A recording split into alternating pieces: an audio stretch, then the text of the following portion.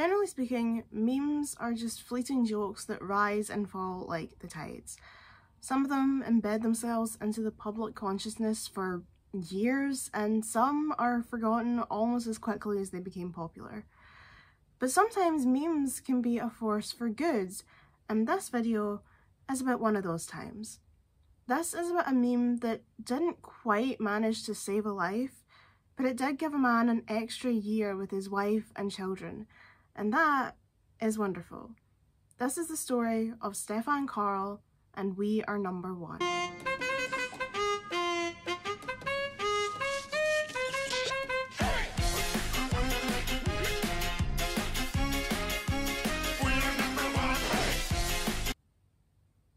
Stefan Karl was an Icelandic actor, singer and puppeteer, best known for his role as Robbie Rotten on the children's television series LazyTown.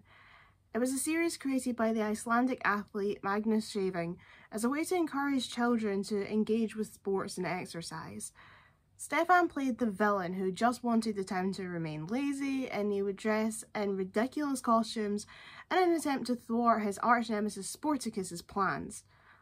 LazyTown was aimed at children in the kind of 2 to 8 years of age bracket, but it quickly developed a following outside of its target demographic. The bonkers stories, larger-than-life characters and catchy original songs drew in older children, teenagers and adults alike. Whether it was older siblings and parents that watched it with the younger children, or adults who discovered the show through memes like "You are a pirate," which became popular online, LazyTown was beloved by all ages across the globe. When LazyTown first aired in the UK, I was 10 years old, so just outside of the demographic. But my younger cousins were all 5 and under, and they watched the show, and it was my aunt who actually texted my mum and said, "You have to see this LazyTown programme, it's hilarious." So we put it on, and in that first episode, Robbie performed the iconic masterpiece that is Master of Disguise, and the two of us were in fits. And I've been obsessed with LazyTown ever since. I even have the box set of season 1 on DVD, and I have the soundtrack on CD. I really love LazyTown. Actually, my whole family loves LazyTown, and for years, anytime we got together, there would inevitably be a full-scale sing-along of Cooking by the Book. We even had a pin the mustache on Sporticus at one of my cousin's birthday parties. And no, I'm not kidding.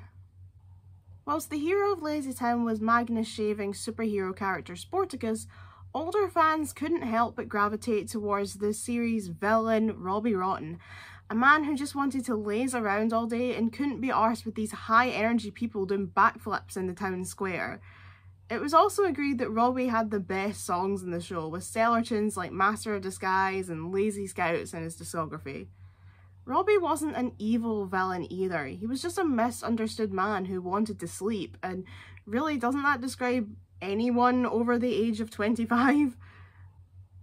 Robbie wasn't a bad person, and there were moments throughout the show that displayed that he really did have a heart of gold buried under those burgundy dungarees. And the man behind that rubber mask also had a heart of gold. His name was Stefan Karl Stefansson, husband of Steinan Olina Forstindóttir, and father to 4 children. He was bullied as a child, and as an adult, he founded Rainbow Children, a foundation that promotes anti-bullying and children's understanding of harmony, tolerance, and understanding in the community. He took part in the Sri Chinmoy Oneness Home Peace Run. He loved animals and nature and called himself Plant Dad online.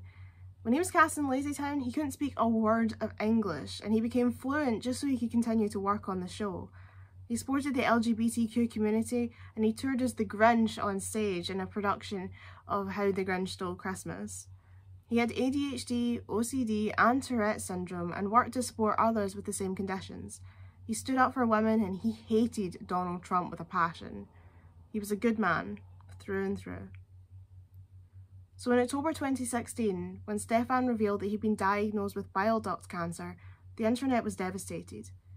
Days later, the head writer of LazyTown, Mark Valenti, created a GoFundMe to cover Stefan's living costs while he was receiving treatment, and was too ill to work. He only asked for a modest sum, I can't remember exactly what it was, but I think it was around 20,000 US dollars. Around the same time, one particular song from LazyTown had become popular online.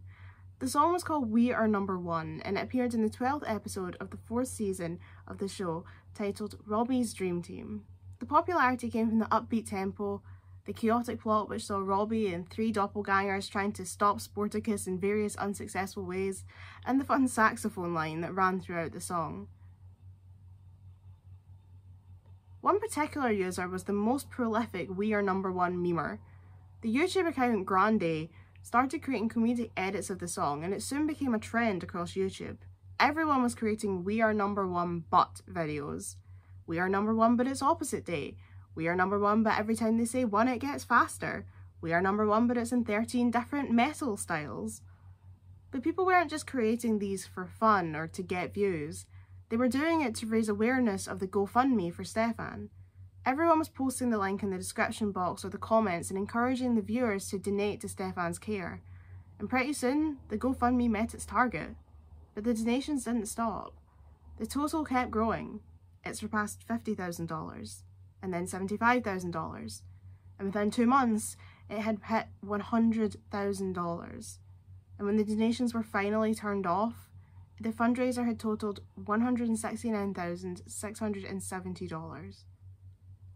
Stefan wanted to thank the fans who had raised money for him, so he chose to stream a 20-minute live video on Facebook on the 11th of December 2016, which was then uploaded to YouTube the following day, titled We Are Number One, but it's the live version with an interview.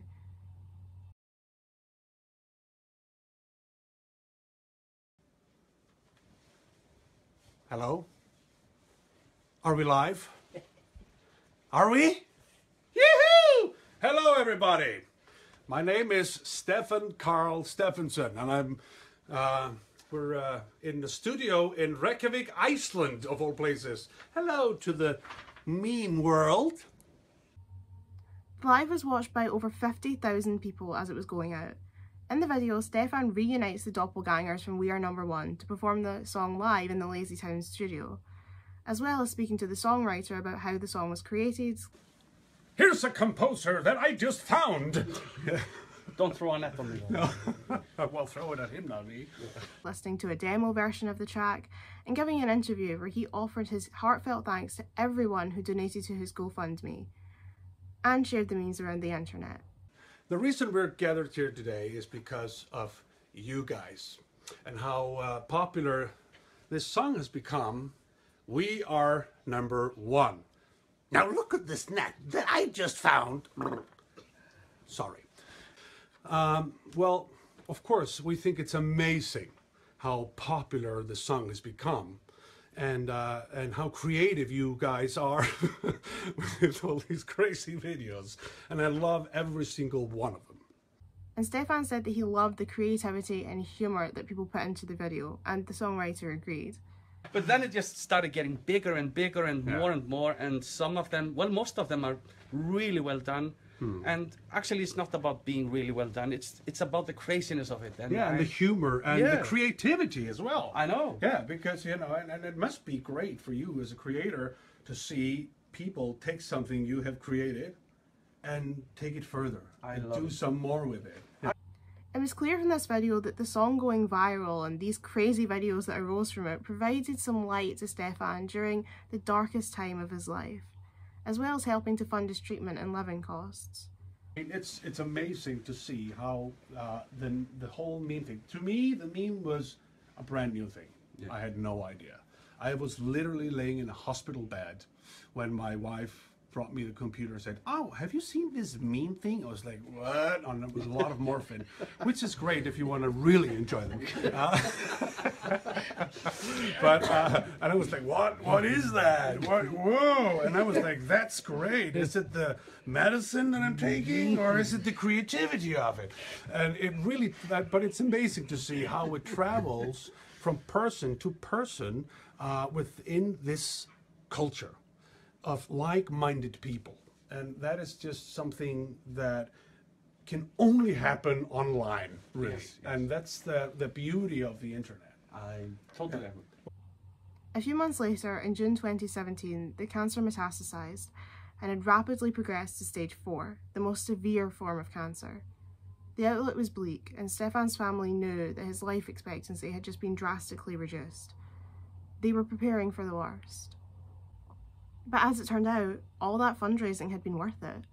In August 2017, just 2 months after he'd received that stage 4 diagnosis, Stefan announced that his cancer was in remission. Stefan knew to be cautiously optimistic.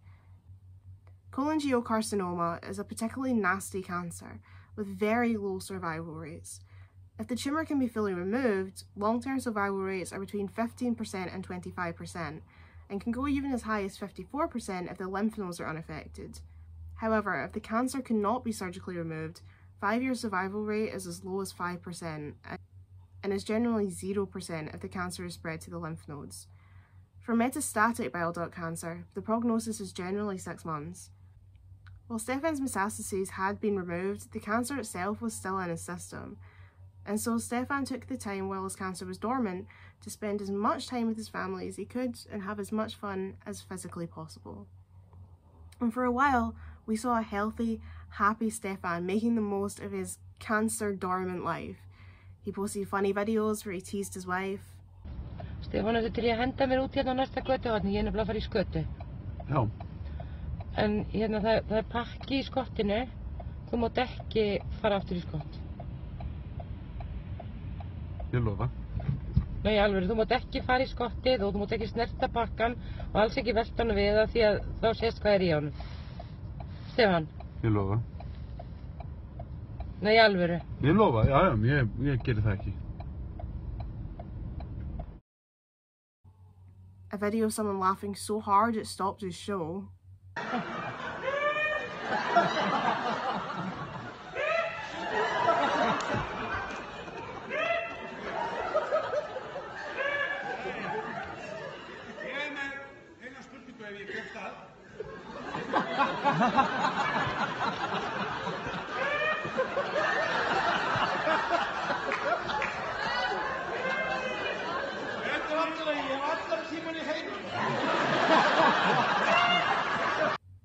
And videos of him playing with his cat Rufus.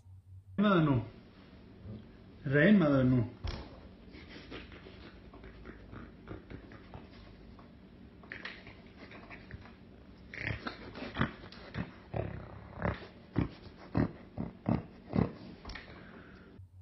Things were going well. In late 2017, Stefan updated his fans with the news that the cancer had not changed or progressed and that he was well. But unfortunately, that run of good fortune was not to last. In February 2018, Stefan revealed that his cancer had spread once more. He stated that while the news was difficult, it was not unexpected. He knew the reality of his disease. In the post, he went on to say, "I wanted to share this news with those of you who have taken this journey with me. I'm so grateful for your affection and help. Your words of encouragement have meant the world to me. They helped lift my spirits during my dark days. Now it's time for another chapter. I will be spending the remainder of my time with my family and friends, working on a few projects that are dear to my heart, and mostly appreciating the beauty that life gives us all. We will be closing this GoFundMe page shortly, and again, I want to thank all of you who gave so generously to help me and my family. Love to you all from Robbie Rotten, The Grinch, and most of all, from Stefan."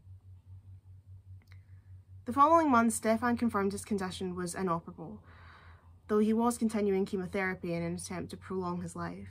In a heartbreaking post on Twitter, he said, "It's not until they tell you you're going to die that you realise how short life is. Time is the most valuable thing in life because it never comes back. And whether you spend it in the arms of a loved one or alone in a prison cell, life is what you make of it. Dream big." Sentiments mirrored those of his wife almost a year before in a post she made about his cancer metastasizing. She said, "One thing I know, however, is that life is not yesterday, not tomorrow, or sometime later. Life is now." In April, Stefan announced that he was closing his social media accounts to focus on spending the time he had left with his family. He asked the LazyTown memes page on Facebook to post a message on his behalf. It read, the page said, "He asked me to tell you all that he will always remember you guys. He loves you and he will never let you down. But he's now going to focus on trying to extend his life as much as he can and enjoy life with his kids, wife and family. Follow your dreams and know that death is nothing. Life is everything. On the 21st of August 2018, 1 year after his cancer went into remission, Stefan Karl Stefansson passed away at the age of only 43. His wife Stena announced it on Facebook, stating that his remains would be scattered in secrecy in a distant ocean as per Stefan's wishes. She also thanked everyone on behalf of her family for the warmth and support they offered over the years Stefan was ill, and expressed sympathy for his friends and fans. After Stefan's death, several internet petitions have been started calling for a statue of him to be built in his hometown of Hafnarfjordur. The main one currently has around 530,000 signatures. In 2019, it was announced by his manager, Cheryl Edison, that the Stefan Karl Academy and Centre for the Performing Arts would be launched in Switzerland as a memorial to his career, and so that his legacy would always live on in the career he loved so dearly. And so, whilst the power of We Are Number One didn't quite manage to cure Stefan of his cancer, it did allow him an extra year with his family. His condition looked like it would claim his life in June of 2017, and yet he stayed with the living until August of 2018. It also gave him joy and light in the darkest time of his life. As he lay in his hospital bed, hooked up to drips and feeling like crap, he had a constant feed of hilarious videos and thousands of comments expressing their love and hope for him. And when you're at your lowest, maybe that's what being saved really is. In June 2017, Stefan saw an Instagram post which asked the question, "Can a meme save a life?" And he replied, "Yes, it can." And who are we to argue with him? What I do know is that Stefan Karl Stefansson was a fantastic person who touched the lives of everyone who encountered him, whether it be in person, through the TV, or online. His character may have been the villain, but he was a hero, and he will always be number one.